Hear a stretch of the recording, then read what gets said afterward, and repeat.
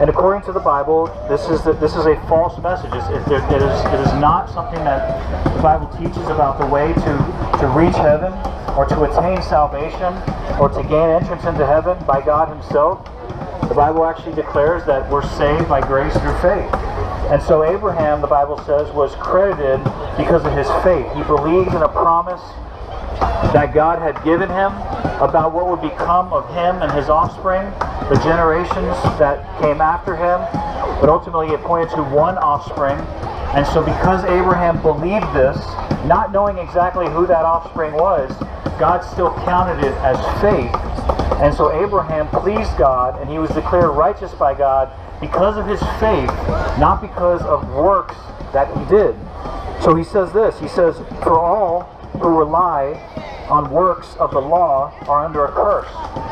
All who rely on the works of the law are under a curse. So we know the law. God gave His law. He gave us the 10 Commandments.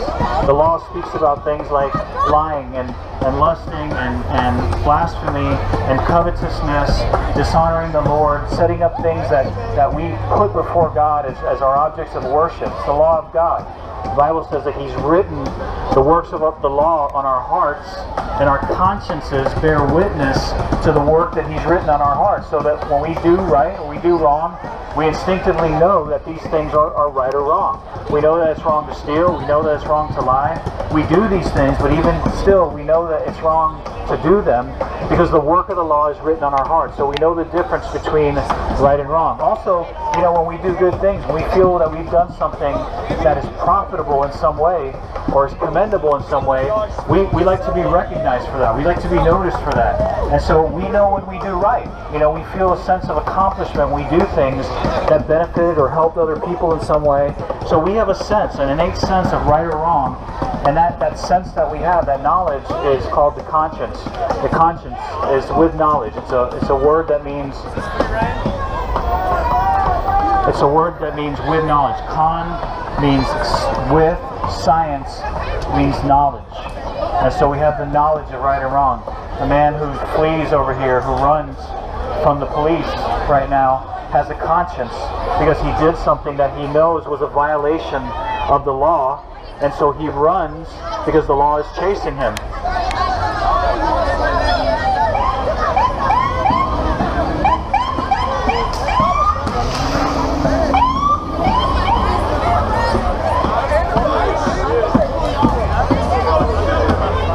And so the conscience testifies.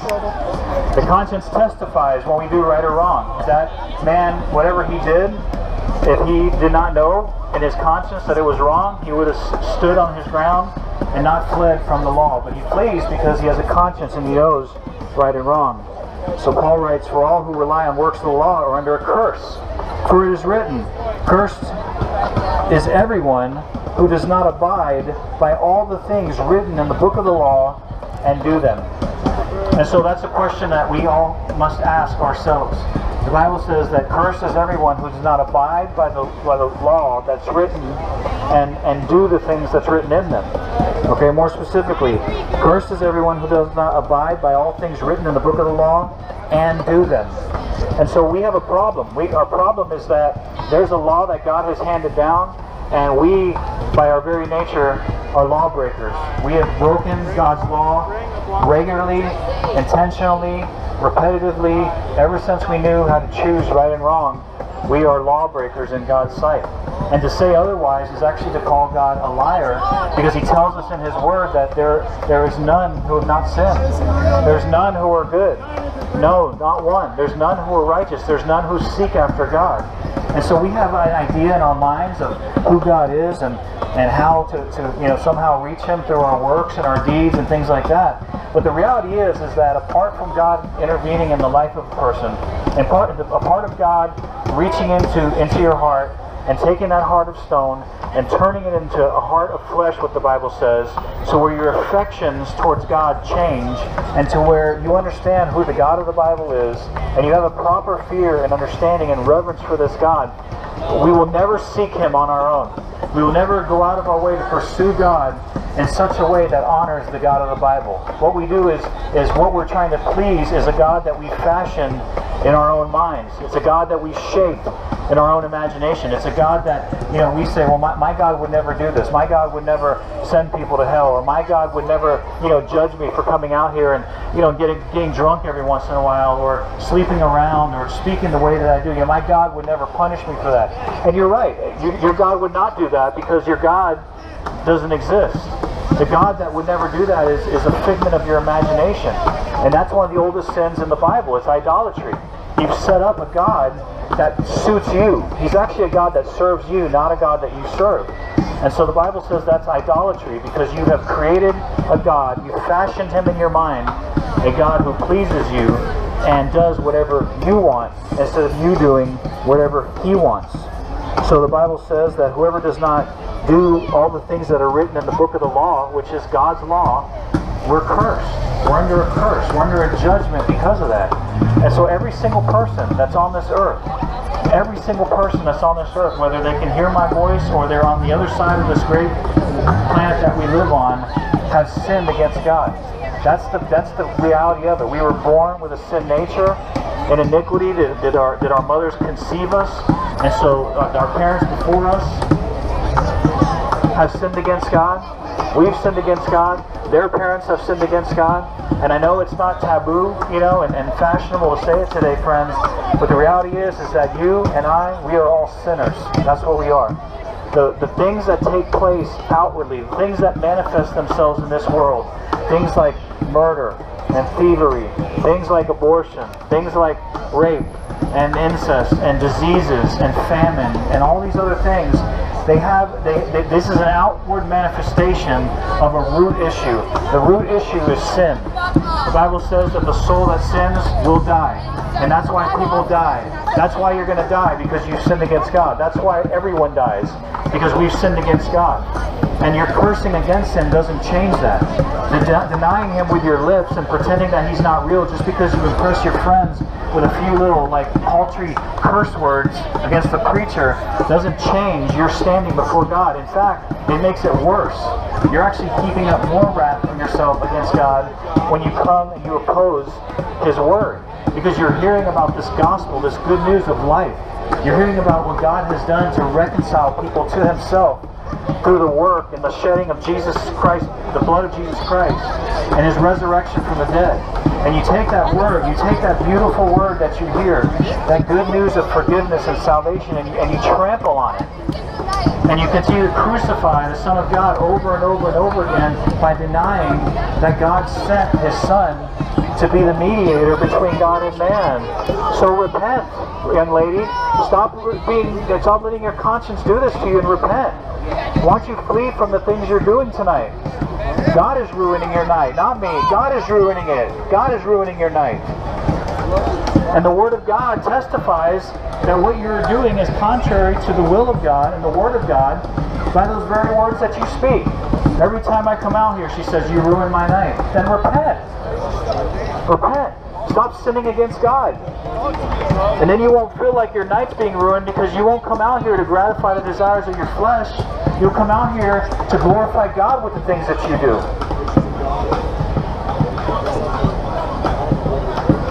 So we're under a curse because we sinned against God and we've broken God's law. And then Paul says, now it is evident that no one is justified before God by the law. You see, the deeds that you do, if your plan to get to heaven is by your deeds that you do, the Bible says that no one is justified before God by trying to keep the law. No one. You see, the problem is this, friends, even if you were able tonight, from this very moment forward, if you were able for the rest of the life that you have on this earth to never sin again, if you were somehow able to stop sinning and honor God your entire rest of your life, there is still an unpaid sin debt that needs to be reconciled. And just telling God that you're sorry for the things you've done without the debt being paid is a futile attempt to bribe God with our kind words. You know, it really is akin to a person who rapes someone, and he gets away with it for a number of years, and then he finally gets caught, and he goes before the judge and says to the judge, yes, Judge, I did do that, that crime a number of years ago, but here's the thing, I haven't done it since. So I've been a good guy, right? And the judge may commend the person for, not continuing to be a rapist for the past 5 years, but the rape that he committed, justice still needs to be satisfied against that crime. And so much in the same way, justice must be satisfied by God for the crimes that we have committed against Him. God's not real. No, brother, it's his problem. Like, it's not real. Appreciate your input. Yeah, I would love to know, like, it's not helpful for anyone. And so our deeds do not justify us before God by keeping the law. The righteous, the Bible says, shall live by faith. The righteous shall live by faith. You see, not by works of the law is man justified before God. Not by our deeds. We can't heap up enough deeds. We can't heap up enough bags of works to bring before God when we die and stand before Him and think that somehow that is going to appease His wrath and His anger against us for the sins that we've committed against Him. By the works of the law, the Bible says, shall no flesh be justified in His sight. The righteous shall live by faith. So to be declared right in God's eyes is not an act, is not a bit of a work that we do, but it's faith.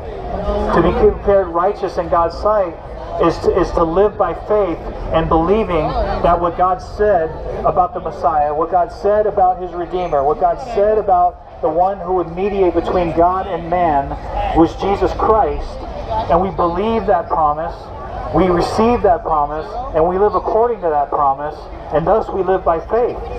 And so the righteous shall live by faith, not by works. The righteous shall live by faith. But the law is not of faith. Keeping the law, trying to say, well, I don't cuss, and I don't do this, and I don't smoke, or I don't drink, or I don't have sex outside of marriage, I don't, fill in the blank, is not the means that by which God is going to judge you when you stand before Him. He's going to judge you based on perfection. And if there's a blemish on your record, and there is a blemish bigger than just a blemish on all of our records, we will be found guilty with no means to declare ourselves clean in God's sight. So the law is not of faith, rather the one who does them shall live by them. So if you've never broken a single commandment in your entire life, and if you believe that you could live your entire life without ever breaking the law of God, well, that's one way to get to heaven. But again, to presume that you have done that is actually to call God a liar, because God says that nobody has done that, nor is anybody capable of doing that. So that's all there is to it. We can't. To say that you've never broken God's law is a lie in and of itself. Because they asked Jesus what the greatest commandment was, and Jesus said, you shall love the Lord your God with all your heart, with all your soul, with all your mind, and with all your strength. That's the greatest commandment that Jesus said there is. And so you could say, well, I've never done this. If you have failed to love God with all of your heart, soul, mind, and strength every minute of every day of your life, then you're just like the rest of us. We're guilty. We're guilty. So the Bible says that if you think that you can be saved by the law, then you must keep the whole law. Never, ever, ever, once, ever, and never will ever break the law of God. But it says that Jesus Christ, redeemed us from the curse of the law by becoming a curse for us. You see, the law, the Bible says, was not made to save us. The law of God was given to show us that we need a Savior. That's the reality of God's law. We look at it, and the law of God is a picture of the character and the nature of God. It shows us who God is in truth. So when you look at the commandments, when you look at the law, it's a mirror, and the mirror shines back on you, it reflects back on you, and it shows us who we are in truth, but it also shows us the character and the nature of God. So when God tells us in His law that we shall not lie, God tells us that because He's not a liar. And we were created to bear His image on this earth. And as His image bearers, if we go around like a bunch of little liars, deceiving people, then what we do is we distort the image that God created us in, and we bring disrepute, we bring a disparaging remark against the name of God and the character of God. So if a person is created in the image of God, which we are, and we go around committing sins that are contrary to the law of God, then what we're saying is, this is who our God is. You know, this is what we're putting on display to the world, that God is a liar and a thief and a coveter and idolater and all these other things. But in fact, He's not. And that's what we will stand before God, and that's how we will be judged. Our judgment before God is not going to be a horizontal judgment. You're not going to be judged by God based on how good you were compared to your friends, or how good you were compared to your enemies. The judgment of God is not going to be, you know, a horizontal thing, where if you sort of perch over someone else and say, well, you know, I lived a better life than that person, that wins favor with God in some way. That cheapens the gospel. That cheapens who Jesus Christ is. Because, you know, when we talk about whether we're good or not, you know, what we fail to do is we actually, very often, we consider whether we're good people or not. What we always do is we always compare ourselves to who we deem to be worse than us. We never compare ourselves to someone who we deem to be better than us. We always compare ourselves to people worse than us. I can't tell you how many times I've spoken to people and asked them if they think they're good, and they'll say, well, you know, it's not, I wasn't like Hitler or anything. Well, I guess not. I mean, unless you killed more than 6 million Jews in a Holocaust, I guess not. But why do we always compare ourselves to people who seemingly have done worse than us, and we never compare ourselves to people who have seemingly done better than us? And so certainly if we're not willing to do that, even from a human perspective, how much less likely are we willing to compare ourselves to a perfect, holy, just, righteous God? We don't. And yet that's the standard, that God will judge us by His law, by His 10 Commandments. That's how He looks at us, by perfection, by His perfect truth. And so the Bible says this. See, that's the bad news, right? The Bible says that there's nothing we can do to reconcile ourselves to God by our works. We are under a curse, the Bible says, because we violated the law of God. We have no redemption in and of ourselves. The Bible says we're dead in our trespasses and sins. By nature, we're children of wrath, is what the Bible says. And so we have no means on our own to bring life to ourselves. We have the appearance of life. We look like we're alive, but we're really a bunch of dead bones, and we can do nothing to raise ourselves up. We can do nothing to resurrect ourselves. We can do nothing to gain entrance into heaven on our own. And so we need a work of God. We need God's intervention.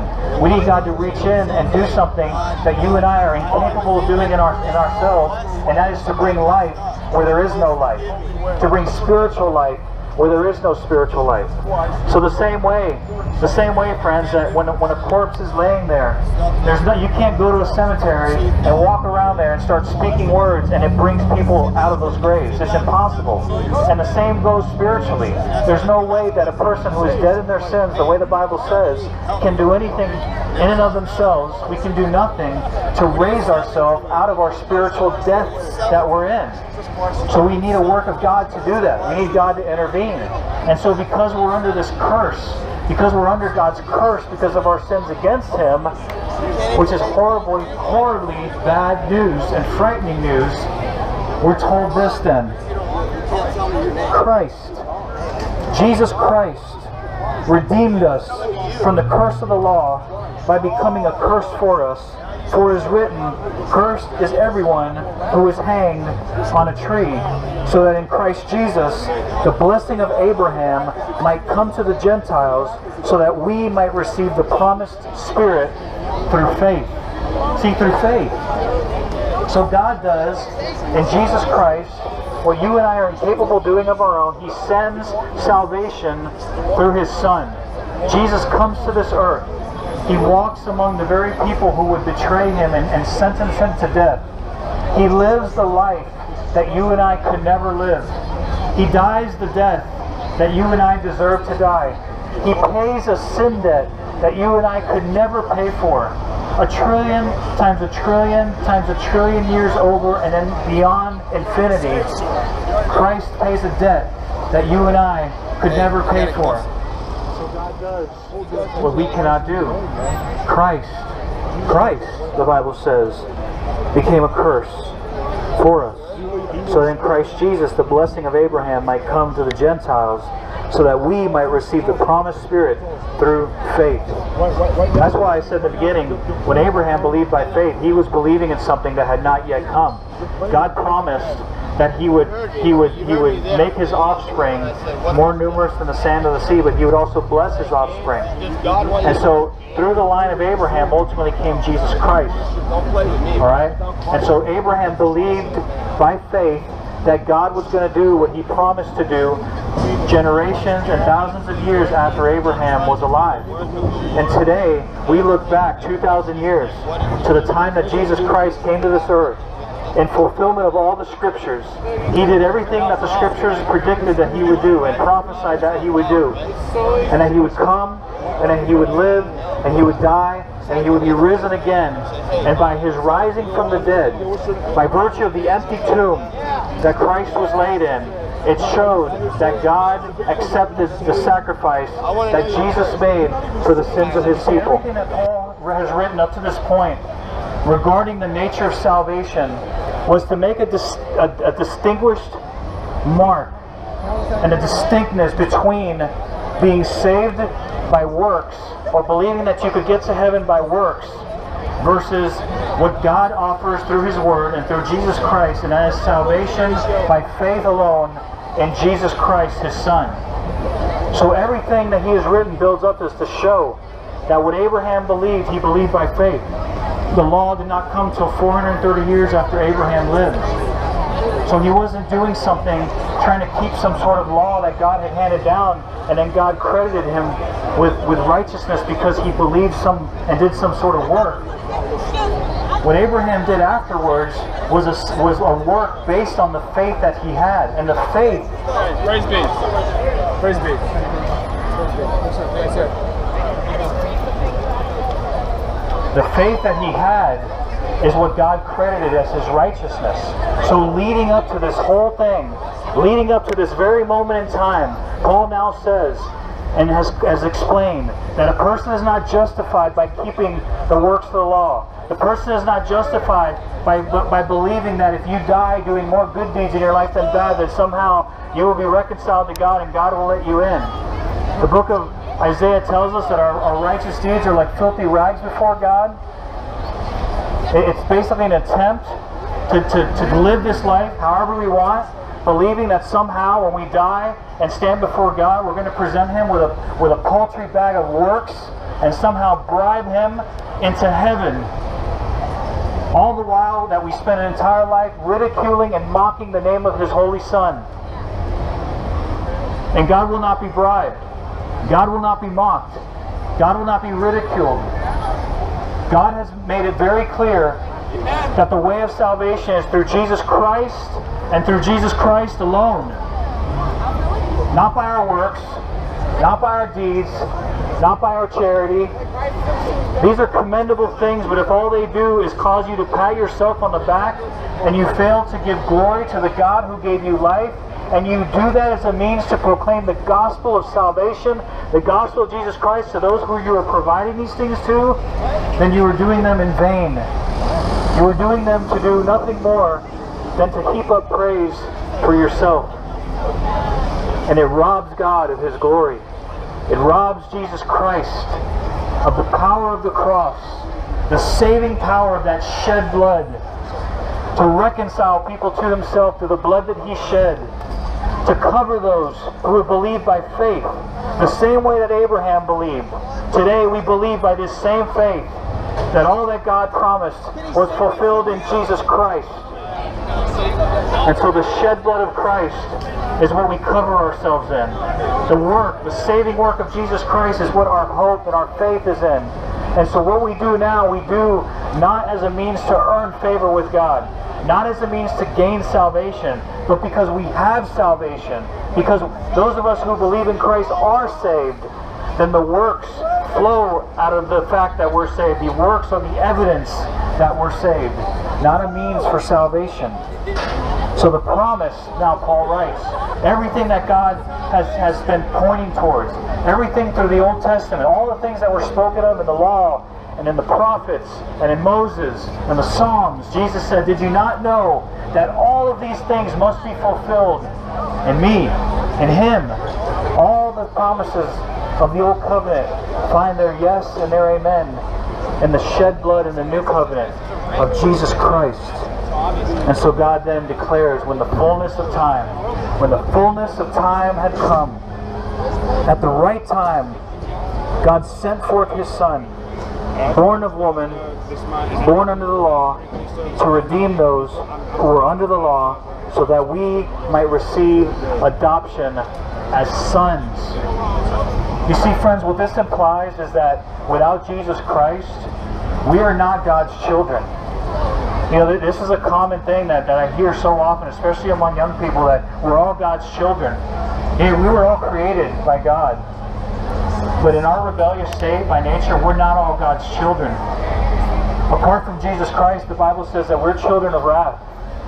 We're not children of the promise, we're children of wrath. And so, what Paul is saying here is that to those who have faith in Jesus Christ, we receive adoption as sons. Okay, female, that's for you too, as daughters of God, sons and daughters of God. So that means that the only way that you are adopted into the family of God, the only way that you are credited with the righteousness of Jesus Christ is through Christ alone, and then we receive this adoption as sons. Before that, we are not God's sons or daughters. Before that, we are enemies of God. Before that, the only father we have is the devil. That's the only father we have, is the devil. And the devil testifies to the works. When you not only these people do things that mock God, but those who approve of these things, God hates. You're turning that guy on! And so the declaration that God has made is that for those who by faith trust in Christ and Christ alone are adopted as God's children. So you know, obviously by the ridicule and the scoffing and the remarks and the perverted acts that these children put on, it is clear that many are not sons and daughters of God through Jesus Christ. We say every single time we come out here that the gospel is good news. That's what it means. And I've never seen a single thing more ridiculed and hated than the message about your soul being reconciled to God.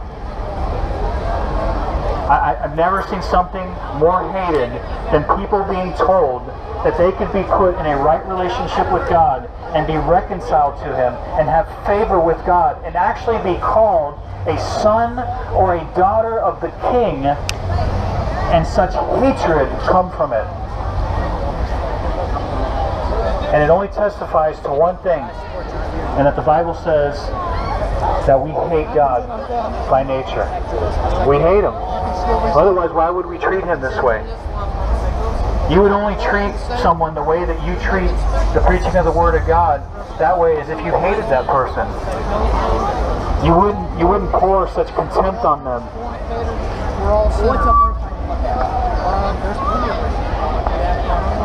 But we, like everyone else, have gone astray. And so God says this: those who are redeemed, those of us under the law who are redeemed by Christ, become adopted as sons and daughters of God. And if we are sons and we are daughters, then God has sent the Spirit of His Son into our hearts, crying, Abba, Father. So we're no longer a slave, but a son or a daughter. And if a son and a daughter, then an heir through God. You know, we are so removed from even understanding the importance of words anymore and the meaning of them. And we don't even stop and think that when God promises that we become heirs, co-heirs with Christ of everything that God is going to pour out for those who believe, it just like flips right by us. We don't even know what the word heir means. H-E-I-R, heir. Heir to the King. Co-heirs with Jesus Christ. Every blessing, every honor, every joy, every crown, every satisfaction.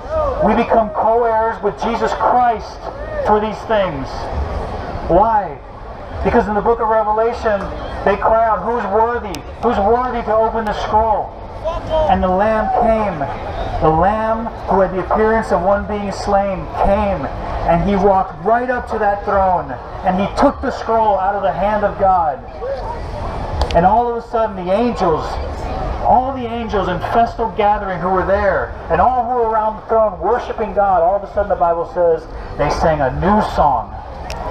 A new song. And the praise that had eternally existed to the Father was now being directed to the Son. Jesus Christ, the Lamb who was slain but conquered sin and death by his shed blood and the perfect life that he lived. Who is this Christ? Who is this Christ? A man and a pastor who lived some years ago. He preached a sermon in Los Angeles in the year 1976. And the words that he uttered out of this sermon still ring true today for many in the church. It's played over and over. Many have listened to this sermon many times. I don't know if this was the entire sermon, but at very least, this is an excerpt of it. And I believe with everything that I know that this man poured out every ounce of energy and love for his Savior and his desire to see his God glorified, that he penned these words. Who is this that I've been speaking about? Who is this King that we've been speaking about to you? Who is this King of glory that offers salvation to those who believe? He is Jesus. This is what the sermon says, the man wrote. He says, my King was born King. The Bible says that he is a seven-way king. He's the King of the Jews. That's an ethnic king. He's the King of Israel. That's a national king. He's the King of righteousness. He's the King of the ages. He's the King of heaven. He is the King of glory. He is the King of kings. And he is the Lord of lords. That's the King that we come to speak of tonight. That is my King. He goes on to say, I wonder if you know him. I wonder if you know him. Do you know him? Don't try to mislead me. Do you know my King? David said, the heavens declare the glory of God, and the skies proclaim his handiwork. My King is the only one of whom there are no means of measure that can define his limitless love. No far-seeing telescope can bring into visibility the coastline of the shore of his supplies. No barriers can hinder him from pouring out his blessing. He's enduringly strong. He's entirely sincere. He's eternally steadfast. He's immortally graceful. He's imperially powerful. He's impartially merciful. That's my King. He's the Son of God. He's the sinner's Savior. He's the centerpiece of civilization. He stands alone in himself. He's honest. He's unique. He's unparalleled. He's unprecedented. He's supreme. He's preeminent. He is the grandest idea in literature. He is the highest personality in philosophy. He is the supreme problem in higher criticism. He is the fundamental doctrine of historic theology. He's the carnal necessity of spiritual religion. That's my King. He's the miracle of the age. He's the superlative of everything good that you choose to call him. He is the only one able to supply all our needs simultaneously. He supplies strength for the weak. He's available for the tempted and the tried. He sympathizes and he saves. He's the Almighty God who guides and keeps all his people. He heals the sick. He cleanses the lepers. He forgives sinners. He discharges debtors. He delivers the captives. He defends the feeble. He blesses the young. He serves the unfortunate. He regards the aged. He rewards the diligent, and he beautifies the meek. That is my King. Do you know him? Do you know him? Well, my king is a king of knowledge. He's the wellspring of wisdom. He's the doorway of deliverance. He's the pathway of peace. He's the roadway of righteousness. He's the highway of holiness. He's the gateway of glory. He's the master of the mighty. He's the captain of the conquerors. He's the head of the heroes. He's the leader of the legislatures. He's the overseer of the overcomers. He's the governor of governors. He's the prince of princes. He's the king of kings. And he's the Lord of lords. That is our king. His office is manifold. His promise is sure. His light is matchless. His goodness is limitless. His mercy is everlasting. His love never changes. His word is enough. His grace is sufficient. His reign is righteous. His yoke is easy and his burden is light. He says, I wish I could describe him to you, but he's indescribable. That's my king. He's incomprehensible. He's invincible and he's irresistible. I'm coming to tell you this, that the heavens of heavens can't contain him, let alone some man explain him. You can't get him out of your mind. You can't get him off of your hands. You can't outlive him, and you can't live without him. The Pharisees couldn't stand him, but they found out that they couldn't stop him. Pilate couldn't find any fault in him. The witnesses couldn't get their testimonies to agree about him. Herod couldn't kill him. Death couldn't handle him, and the grave couldn't hold him. That's our king. He's always been, and he always will be. I'm talking about the fact that he had no predecessor, and he'll have no successor. There's nobody before him, and there'll be nobody after him. You can't impeach him, and he's not going to resign. That's our king. That is our king, Jesus. His is the kingdom, and the power, and the glory. And all the power belongs to my king. We're around here talking about black power and white power and green power. But in the end, all that matters is God's power. Yours is the power. Yes, and yours is the glory. We try to get prestige and honor and glory for ourselves, but the glory is all His. Yes, yours is the kingdom and the power and the glory forever and ever and ever and ever. How long is that? Forever and ever and ever and ever. And when you get through with all the evers, then amen. Then amen. That is our King. That is the King of glory that we speak about. I'll close with these words so that you understand what the message of the gospel is with regards to how you receive this truth, how you receive this message, this salvation, this offer of forgiveness, how you go from being a child of the devil to becoming a child of God, a child of the King, a child of promise. This is how it goes. When does the building of the Spirit really begin to appear in the man's heart? It begins, so far as we judge, when he first pours out his heart to God in prayer. If you desire salvation and want to know what to do, I advise you to go this very day to the Lord Jesus Christ in the first private place you can find, and earnestly and heartily entreat Him in prayer to save your soul. Tell Him that you have heard that He receives sinners and has said, "He that comes to me, I will by no means cast out." Tell Him that you are a poor, vile sinner, and that you come to Him on the faith of His own salvation. Tell Him that you put yourself wholly and entirely in His hands, that you feel vile and helpless and hopeless in yourself, and that except He saves you, you have no hope of being saved at all. Beseech Him to deliver you from the guilt, the power, and the consequences of sin. Beg Him to pardon you and wash you in His own blood. Beg Him to give you a new heart and plant the Holy Spirit in your soul. Beg Him to give you grace and faith and will and power to be His disciple and servant from this day forever.